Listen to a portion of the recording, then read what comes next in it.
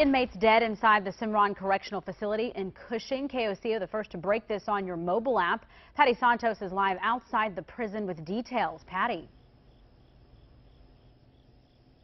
Yeah, I've been working the phones all night, and this is what I can tell you. The gates leading up to the facility are closed. Traffic going in and out of the facility being heavily monitored. Tonight, the entire prison is on lockdown.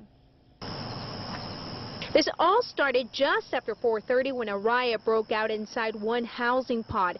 It took guards 40 minutes to get a handle on the situation and stop the fighting. We know 3 inmates are dead. 5 others were taken to a local hospital. Their injuries unknown tonight. We can tell you the facility is operated under contract by the Corrections Corporation of America. It houses about 1,700 medium to maximum security prisoners for the state of Oklahoma. The incident happened in a medium security pod with about 120 prisoners. We can also tell you that just last June, there were 12 prisoners hospitalized following another riot.